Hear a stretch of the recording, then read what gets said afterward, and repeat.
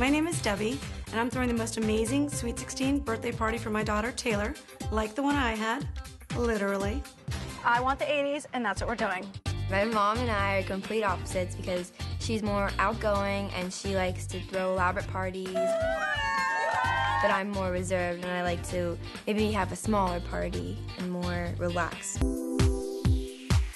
Debbie takes Taylor to meet with party planner David in hopes of setting her 80s theme in motion. So, Debbie, you think you really want this, an 80s themed party, huh? Absolutely. Well, here's an idea for a centerpiece.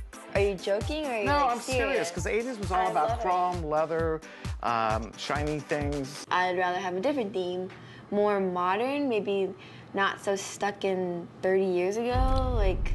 30 years ago? Yeah. I don't think it was 30 years ago.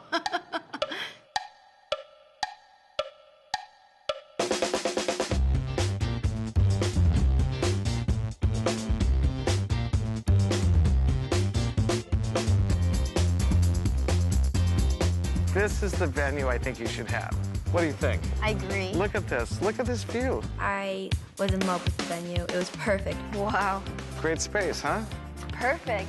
All the glass, all the windows. A mirror ball. A big mirror ball. You were so stuck in that 80s thing. Mirror ball? A mirror ball. Are you kidding or are you being completely serious? It's party day, but planner David can barely keep up to Debbie's ever-growing list of demands. Now Deb wants an ice sculpture. I find it amusing that at the last minute, Debbie keeps adding all these components to the party that I'm not aware of. There's like no ifs, ands, or buts. I have to have an ice sculpture. No way. Once again, David's cool head saves the day. Oh, man. I'm so glad you made it. You really pulled it off.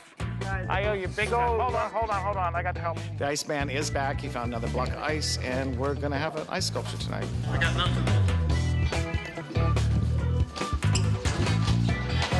There you go.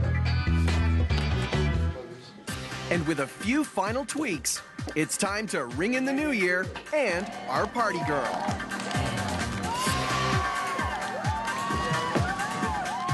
Arriving in the Porsche was amazing. I really am thrilled that she came with her dad. It was perfect. She was happy. Decorations look amazing. The ice sculpture was beautiful. I was totally surprised and so thrilled. David totally pulled it together the perfect way. It's bright, it's energy, and everybody looks like they're having a great time. Taylor looked beautiful. She took my breath away. I don't know what to say. I was like pretty much stunned. One of those moments I'll probably cherish, you know, for the rest of my life.